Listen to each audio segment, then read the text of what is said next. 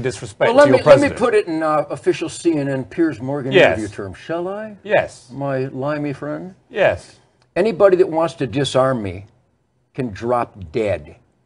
Anybody that wants to make me unarmed and helpless, people that want to literally create the proven places where more innocents are killed, called gun-free zones, we're going to beat you. We're going to vote you out of office, or suck on my machine gun. You can take it whichever way you want. Much as I'd love to suck on your machine gun, the whole point of your defense is that a lot of people do drop dead, precisely because you are armed to the teeth, and you'd like everybody else to be. Not true at all. 80 people, write this down. See, you're so British. You write this down. 80 people a day die in America from gunshots. And 75 of them to 78 of them, statistics by the Uniform Crime Report by the FBI and the UN Study on Violent Crime, 78 of those 80 are let out of their cages by corrupt judges and prosecutors who know that recidivism is out of control, know that they'll commit the crimes again, and they let them walk through plea bargaining, early release, and program. They still Kiss my ass. Yeah. Where you have the most armed citizens in America, you have the lowest violent crime rate. Where you have the worst gun control, you have the highest crime rate.